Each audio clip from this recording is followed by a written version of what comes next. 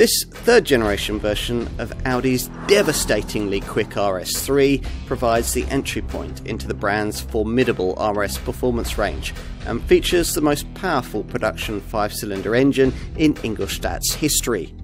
The big change this time round is the addition of a new torque vectoring rear differential, which, along with a vast engineering upgrade, has transformed the immersive feel of this car at speed. Plus, there's more technology, smarter looks, and a more sophisticated interior. The result is a compact performance car that claims class-leading status more credibly than ever before, and aims once more to rewrite the shopping rocket rulebook. There's something old here, the glorious 2.5-litre 5-cylinder engine that's always characterised RS3 models, here putting out a prodigious 400 PS. But also something very new, 4-wheel drive compact performance models that sit in this high-powered segment are primarily all about the clever ways they can transmit torque to the tarmac. Over the last few years, rivals to this Audi have come up with all kinds of sophisticated solutions here, usually based around the transfer of rear axle torque between the back wheels, a system that Ingolstadt has at last decided to emulate for this third generation RS3. This comes courtesy of a clever new torque vectoring rear differential, which works with an electromechanical multi-plate clutch and allows for up to 100% of possible torque to be directed to the wheel at the outside of any given bend, which in turn reduces the cornering radius, eliminates understeer, and makes the car noticeably more agile. There's also a selectable drift mode, Audi calls it the RS Torque Rear setting, which allows opposite lock tyre smoking slides on circuits and closed roads. In short, the story here is that for once we've got an RS3 model that isn't just all about ultimate grip, and an RS3 that really could be called fun. It's all good. Equally impressive is the way you can use all of that power thanks to the lengthy list of engineering enhancements that set this Mark III model apart from its predecessor.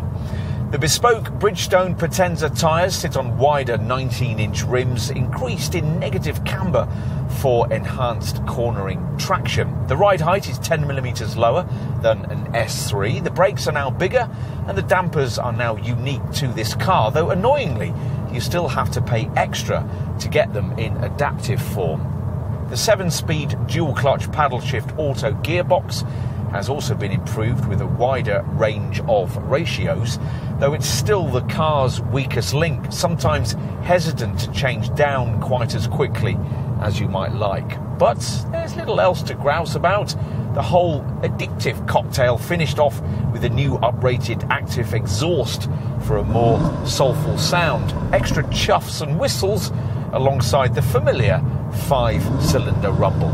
A one-shot RS button on the right-hand steering wheel spoke connects you through to an RS individual drive mode you can tailor to specific preferences, and an RS performance setting that simply turns everything up to the red mist max. There's also launch control, which you'll need to replicate the claimed 3.8-second 0 to 62 mile/hour sprint time en route to a top speed that'll flatline at 180 miles an hour if you tick the right option box. Tweaks to the software mapping have released another 20 Nm of torque. There's now 500 of it, and the power comes in earlier and stays for longer. Of course, though, you'll have to pay for your pleasures. For this sportback body shape, you're looking at a combined cycle reading of 31.4 mpg and a CO2 return of 205 grams per kilometre. For the saloon RS3 variant, it's slightly better, 31.7 miles per gallon and 202 grams per kilometre. Subtlety used to be an RS3 trademark, but as you can see, that's well and truly been abandoned this time round, especially if, as here, you opt for one of the more extreme colours.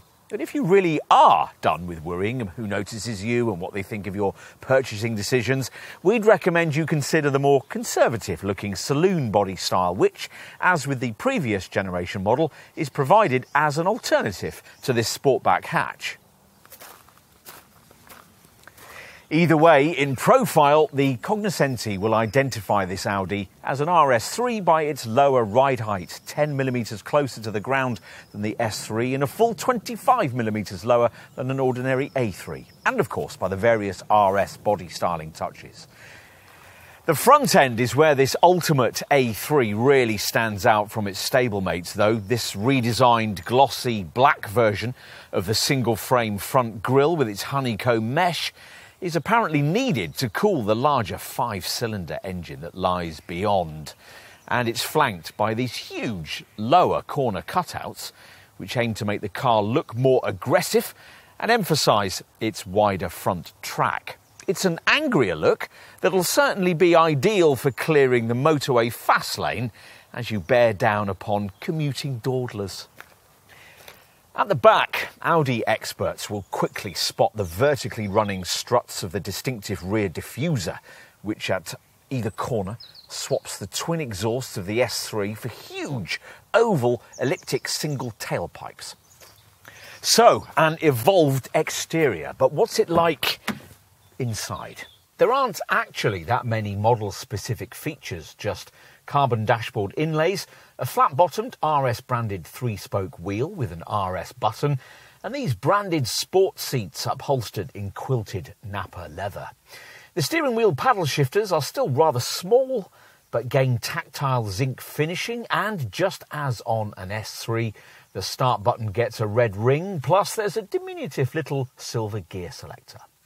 Having taken in all of this, owners of the previous generation version will be more likely to notice what Audi calls a new level of digital technology, though it's been incorporated here much less self-consciously than it is in a comparable Golf R. As is Audi's current style, black panel tech dominates with hidden screens you don't notice until you fire the engine, at which point the 10.1-inch MMI centre screen and this 12.3-inch virtual cockpit instrument binnacle display both spring into life, both featuring RS3 specific touches. Time to take a seat in the rear. Now, given that the 1.43 metre height and 2.64 metre wheelbase dimensions of this third generation RS3 are unchanged over the previous generation design, we weren't expecting too much change here.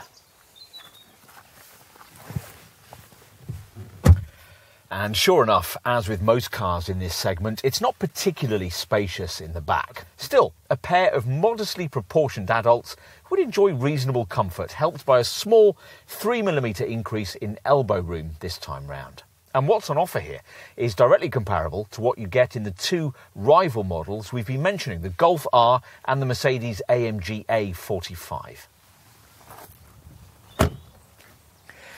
Boot space falls over an ordinary Quattro A3 or S3, the usual 325-litre capacity, falling to just 282 in this RS3 Sportback model. It's 321 litres with the RS3 Saloon.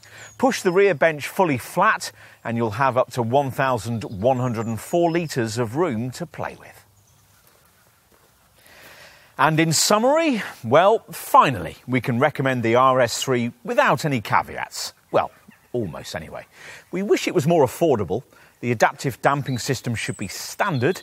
The S-tronic gearbox is occasionally a bit of a weak link. It'll certainly be pricey to run, and the angrier looks won't endear it to introverted folk. But it's now a super hatch not only for the Autobahn and the morning commute, but one with everything required to make your heart beat just a little faster. Enjoy it while you can.